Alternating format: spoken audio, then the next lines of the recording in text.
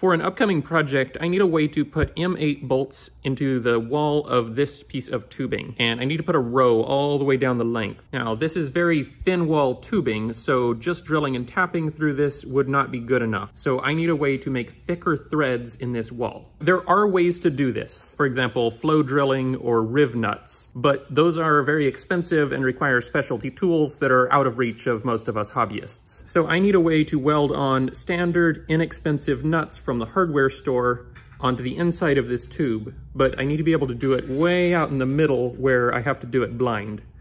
So let me show you how I came up with a way to do that. I'm going to show you the technique on this short piece just so that you can actually see what's going on, and then toward the end of the video, I'll do it out in the middle of a long piece just to prove that it can be done. Once you've decided where you want the bolt to be, you need to drill a hole just barely big enough to fit the bolt. Don't oversize this. You don't want to have a lot of clearance around the bolt. You want it to just barely fit. Bolts are typically a little bit undersized. This M8 bolt is actually about 7.8, so I'm using a 5/16 drill because that's the smallest drill bit I have that will still fit this. Before drilling this hole, I'm gonna mark the positions for 2 more smaller holes that will be on each side of that. The distance that the smaller holes need to be from the bigger hole is 1/2 of the nut's flat width plus 2.5 millimeters or 1/10 of an inch. In this case, this is a 13 millimeter hex, so half of that is 6.5 millimeters plus 2.5 is gonna be 9 millimeters. Since these are very cheap calipers, I'm gonna use them as scribers. I've got it set to 9 millimeters. Put one jaw in my center punch hole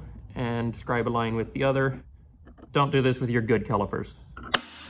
Don't let my use of calipers here fool you. These outer two don't need to be super precise. So this center hole is the one that needs to just barely fit the bolt, so you'll need to adjust the size of that for whatever size bolt you're using. And then these outer 2 holes are drilled approximately 5 millimeters or 3/16 of an inch, regardless what size bolt you're using. We've just raised a bunch of burrs on the inside of the tube, so when I put the nut in there, it's not gonna want to sit flat. This is fairly easy to deal with when it's near the end of the tube, because one of these types of deburring tools works quite well to deburr the inside of material. But as you can probably imagine, this would be a lot harder to deal with if I couldn't see the inside. But I'll show you later one way to deal with that. Now we need to put the nut inside and secure it with a bolt. If we were doing this on the middle of a long tube, I can't reach in and put the nut like that. So we're gonna have to make a tool. I'm using the table saw for this because it's a tool that I have and am comfortable with, but I'm sure there are other ways to make this little wrench. So this slot is just wide enough to hold the nut and keep it from turning, and the clearance below it allows the bolt to pass through.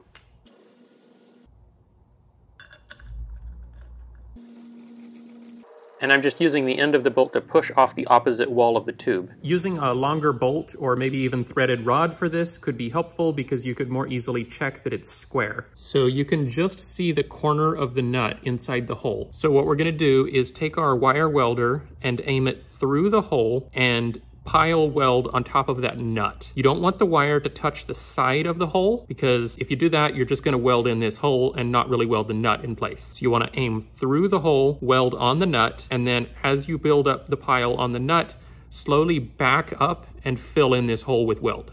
I'm doing this on a short piece so that you can see the inside. Here's how that will look from the inside. We'll be welding on top of the nut, starting back here, and then sort of working our way back until we finally fill in the hole, and then we're done. It is important to weld this with the tube vertical so that gravity will pull the weld down into the nut.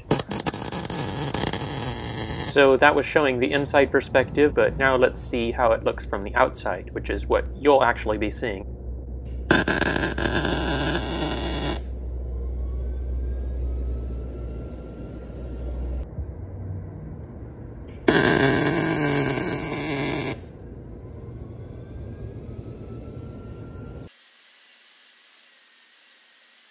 And here's how those finished welds look from the inside. Now, I want to move on to talking about some different options, alternatives, and caveats. Since I mentioned it earlier, let's talk about what you can do about those burrs on the inside. The first thing I would recommend doing is remove as much as you can. So I'm just doing this blind. I'm not looking at the inside right now, so I don't know if I'm actually doing any good. So yeah, now looking inside, I can see I definitely didn't get it all, but now we'll put the nut in there, and now I'm gonna take a bolt and washer and put that in from the outside. And now I'm literally just gonna tighten this bolt down and just crush all of those burrs flat. And I can see that I broke my tool, oops. And then take it back out. And now I'll put that back in with my long bolt. Looking into there, it looks pretty good. And if I hold it up to the light, there's almost no light gap behind the nut, so it's pretty tight against the wall. So this doesn't remove the burrs, it just smashes them flat. And I personally think that's good enough. You may have also noticed that this one I put straight across from a second nut that I already had in there. And to do that, I just put a bolt in that hole so that I can push against that bolt. And of course, the reason why we're using a bolt to push off the opposite wall rather than just tightening it down here is that we can't have the bolt head here on this surface, because I need to have as much access beside the bolt as I can for welding. Also, it's very easy for it to end up on an angle like this, and that's why I mentioned earlier that it might be good to start with a longer piece of threaded rod or something so that you can more easily bring that back to straight, and also just more easily put a square on it to check that it is straight. The other thing that helps a little bit is to grind a point onto it, like I have here, because then when it hits the other wall, it doesn't have as much of a tendency to walk sideways. Another option, which is slightly more involved, but if you're doing a lot of these, it might be worth it, make a little thing like this so that you can actually just pull it from the top and still have plenty of room to get in there with your welder.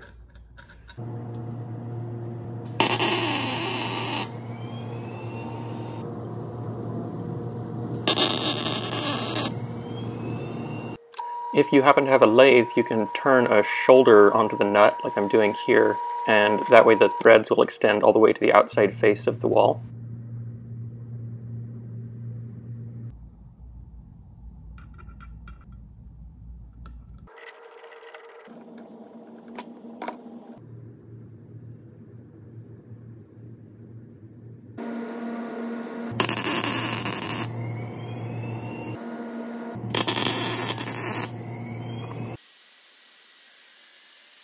So you might wonder what the advantage of this is. Well, I'm actually going to be using it on my upcoming project because in one part of it, I'm going to be passing a pipe through the inside. So this gives me 1/16 inch of extra clearance inside without losing me any thread engagement.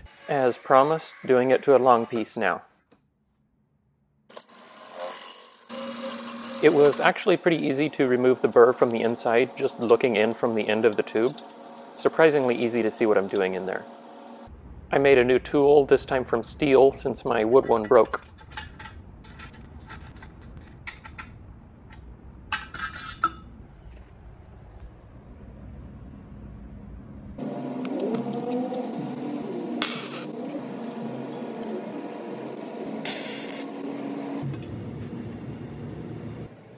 My project has holes across from each other, so I can actually look in there and check my work.